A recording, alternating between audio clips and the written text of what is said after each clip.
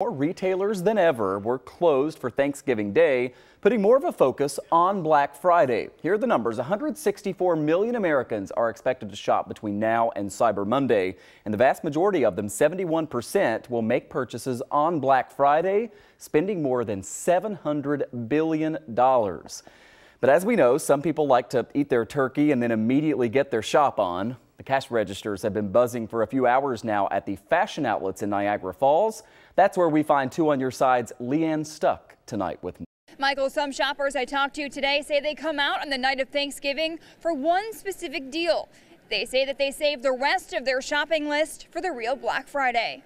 It's a full moon this Thanksgiving. Happy holidays, guys. And with it came deals and steals for those who were willing to forego the cranberry sauce and stuffing. Many starting as early as 5.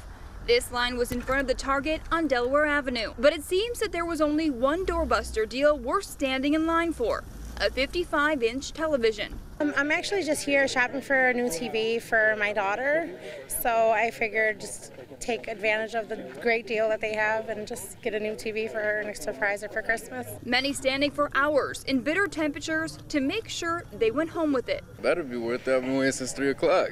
The outlets in Niagara Falls opened at 8 o'clock. Nancy Schaefer and her family planned their Thanksgiving with shopping in mind. We had our Thanksgiving around 2 at my sister's house, and then now we came out to get some shopping done. Many people on the hunt for that one particular doorbuster. You're shopping at Victoria's Secret to get some pants and some hoodies. $20, and they're normally like between $59 and $64. And it's a family thing. We've been doing it for, gosh, a long time.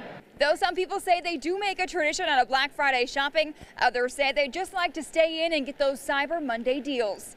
In Niagara Falls, Leanne Stuck, Channel 2 News.